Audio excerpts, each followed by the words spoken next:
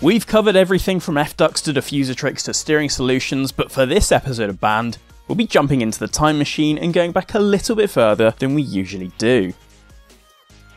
As we saw in the British Grand Prix at Silverstone, the difference between an F1 car with 4 tyres and 3 can make a world of difference.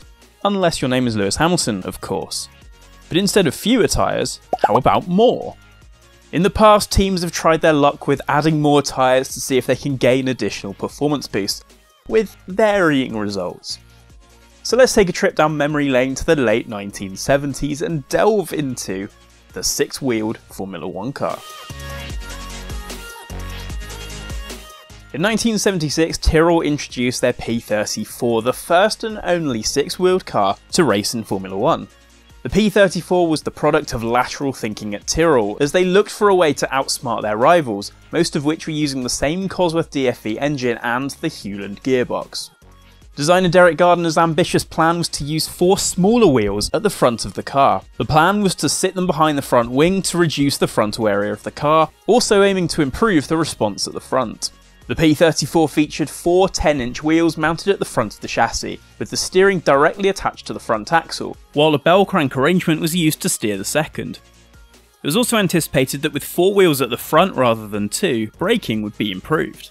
This actually turned out to be more of an Achilles heel than a bonus, with the team making numerous changes in an effort to improve braking throughout its service. The other problem they had was the car's wheelbase, which would either be shortened or lengthened if one axle became unloaded or locked up before the other. This made driving and setting up the P34 especially difficult, and due to the wheels being much smaller at the front, they also went through more revolutions than their larger counterparts at the rear of the car. So this overall had a significant impact on the tyre's lifespan, a problem that was further exacerbated by Goodyear's improvement of the rear tyre and lack of development of the small front tyres that only Tyrrell was using. During this period, Giorgio Piola had unprecedented access to the car and takes up the story. It all happened by pure coincidence as I was flying out to Rio and ended up sitting by Ken Tyrrell on the flight. In life you need to be good, but also lucky. So Ken knew of Giorgio's work and asked if he would be interested in doing the press kit for the car, which meant he could get a lot of information and take a lot of pictures of the car. It was some of my best work. I was very attached to that car, said Giorgio, as I had a very good relationship with Tyrrell's chief designer Derek Gardner. I did 3 big cutaways of the car, an incredibly detailed top view that Derek helped me with. This top view of the P34 is one of the most difficult drawings he's done. Piola explains that with his usual cutaway drawings you can use tricks like putting bodywork over an area you're not sure about and want to obscure. Cheeky. It was different with this overview drawing though, as it was open and had to be extremely accurate, with everything precisely where it should be, even down to the position of the pipework. As Piola says, "For me it was one of the best drawings I've ever done, but no one would publish it at the time as it had 32 annotations. This was too much detail and not something that could be published in a magazine at that time. Due to it being a huge hand-drawn illustration, the arrows and numbers simply couldn't be removed." The work has been subsequently digitised, but let's reimagine how it was originally intended to be seen. Number 1, adjustable aluminium splitter. Number 2, number 3, adjustable gurney. Number 6, I think you get the general idea. The P34 did have its moment in the sun, taking victory at the Swedish Grand Prix, but their biggest issue remained as tyres continued to hamper performance.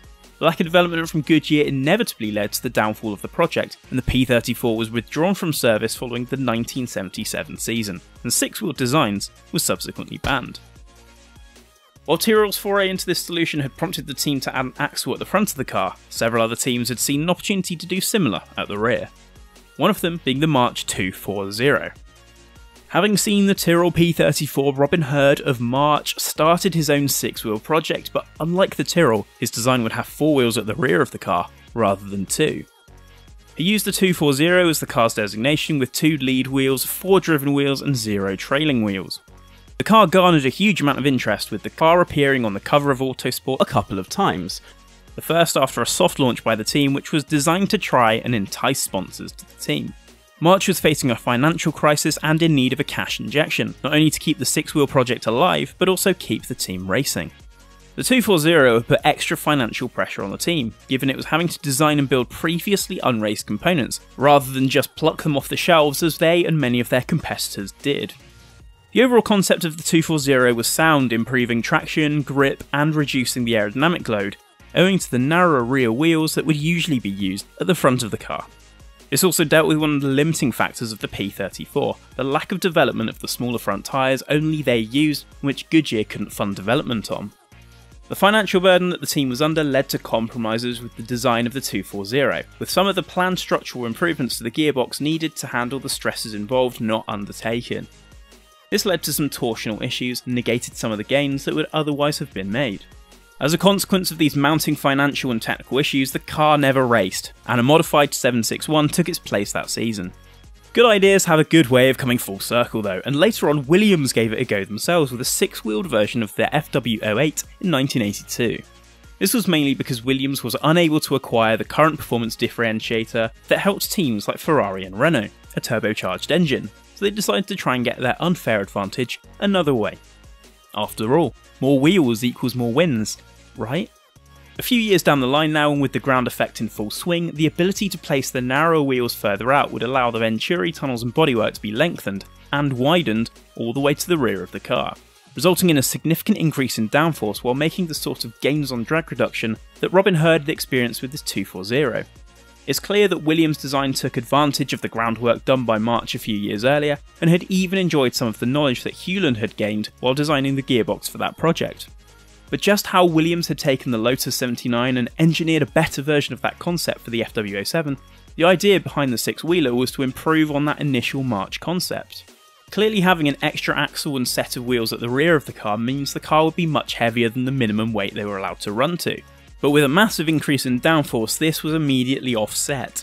Williams put a huge amount of effort into converting the FW07 to test out that theory, and even planned on racing the FW08 in that guise. That is until the governing body banned 4-wheel drive, which had proved to be even more infuriating for Patrick Head when he was told by Sir Frank Williams that he'd agreed to it in a meeting with the other teams at Maranello. Patrick Head's attempt at a 6-wheeled machine would have been a massive step forward for Williams, with the car reportedly a handful of seconds quicker than its predecessor. But alas, it wasn't to be and was shelved without having turned a wheel competitively. So while Tyrrell actually raced and won with a 6-wheeler, Williams was the closest to following in their footsteps. But there were others that tried designs out too, including another 240 configuration for BRM, and Ferrari with its rather unique twin rear wheel single axle 312 T6. This only adds to the mystique of an era of Grand Prix racing where it seemed like all you needed to do was able to dream a little bit bigger than your competitor. And there concludes our dive into multiple times when F1 teams tried to reinvent the wheel as it were, and decided that if 4 wheels were good, then 6 wheels must be even better, an argument which the FIA naturally disagreed with. What are your thoughts on the 6-wheelers? Do you think 4 is the magic number, or do you think Mercedes, the great-great-great-grandchild of Tyrrell, would be even more dominant today if they had another pair of Pirellis on board? And what other banned innovations would you like us to look into next? Let us know what you think in the comments below, and stay tuned for the next episode of Banned.